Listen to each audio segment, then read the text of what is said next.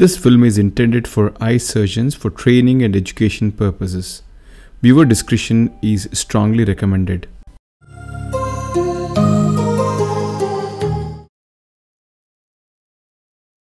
Hi, this is an elderly lady who has an hypermature long-standing cataract. We can see these areas of calcified specks on the anterior capsule. The plan is to do manual small incision cataract surgery with bisection of the nucleus in the bag itself. And I'll be trying out the transconjunctival approach in this case. So let's begin. 1 ml of 2% lignocaine is injected into the inferior middle quadrant in the subtenon space using 26G needle. This provides adequate amount of anesthesia for the patient to be comfortable, but of course it doesn't provide any sort of akinesia. But the patient is quite cooperative in that aspect, so I expect things to go on very smoothly.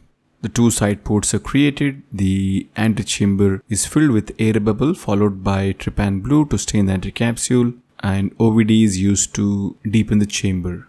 I've stabilized the globe using stabilization ring, and I'm making a transconjunctival scleral groove for the scleral tunnel.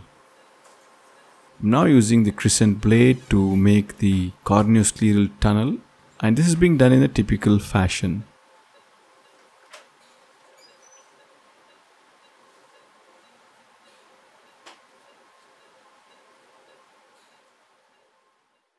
So the viscoelastic is put inside the tunnel to delineate the internal lip of the sclerocorneal tunnel, and care is ensured that the internal lip always runs parallel to the limbus. Although in this case the distance of the internal lip from the limbus is quite long, but nevertheless I don't expect any major issues during the surgery. The anticapsule is punctured using a 26 number needle, and then the rhexis is completed with a forceps. Care is taken to avoid those calcified specks, and we have a decent sized rhexis.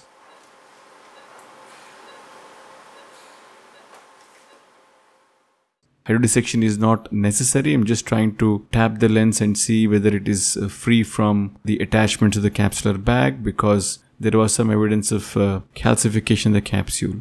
OVD is put into the antechamber to coat the endothelium and also deepen it. The 2 instruments, the Chang chopper in my left hand goes in through the side port, and the Khan pre-chopper goes in through the main incision. I prefer to first go and hook the nucleus with the Chang chopper, stabilize it, and then the Dr. Sohail Khan's pre-chopper is buried deep into the nucleus, just in front of the edge of the rhexis in the opposite quadrant. Once I'm convinced about the depth of the pre-chopper, 2 instruments are being moved towards each other. Since the nucleus is quite dense, it takes some effort and the process is slightly slow before I get that crack. But point to note here was the nucleus was rotating. There is a lot of torque in place, and the reason simply was that the nucleus was very dense. The degree of torque is directly proportional to the density of the nucleus. That has been my observation. And the second point also would be that pre-chopper has been buried sufficiently deep into the substance of the nucleus. Maybe the torque would be slightly less. Time to assess the 2 heminucleus, and I suspect that the posterior plate must be holding on somewhere, so I'm using viscoelastic to go in and explore, and I see that the posterior plate in the central part is not totally separated, so I'm using 2 Sinskey hooks to just go in the groove, and then with gentle lateral separation maneuvers I could just separate the 2 heminucleus. So not much of a difficulty. We could divide this dense nucleus into 2 heminucleus, and now is the time to prolapse each of them out of the bag into the antechamber and then extract them out. I'm using cohesive OVD to maintain the chamber now. Using the 2 Sinskey hooks and the chopstick maneuver, I'm just grasping it at the 2 edges of the heminucleus and then gently manipulating it out of the bag. There's a lot of epinucleus and lens matter which hampers the visualization. So that's one thing which we need to be conscious of. Using a little bit of viscoelastic to just flush it away helps us to see again well. To be on the safer side, I'm just trying to enlarge the incision just a little bit. So again, under the cover of cohesive OVD, using the phaco sandwich technique, that is using the vectis and the dialer, the heminucleus is gently brought out. The care has to be taken that the cut surface of the heminucleus should not touch the endothelium. That is the roughest part of the heminucleus. So that is what is going to traumatize the endothelium. So we need to be conscious that the dialer presses the heminucleus down so that the rough part of the heminucleus is away from the corneal endothelium. Similarly, the second heminucleus is manipulated out of the bag, and again using the similar technique of phaco sandwich, it's expressed out. So the steps where corneal endothelial damage can happen is when the rough edges of the epinucleus, they brush against the endothelium. That will happen when you're trying to remove the nucleus out of the antechamber. It can happen when the heminucleus starts to tumble or rotate. The rough edges can just scrape across the endothelium. That is one aspect which the surgeon needs to be conscious of.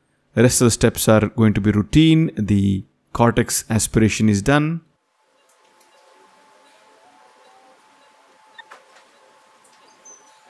And an intraocular lens is placed into the bag.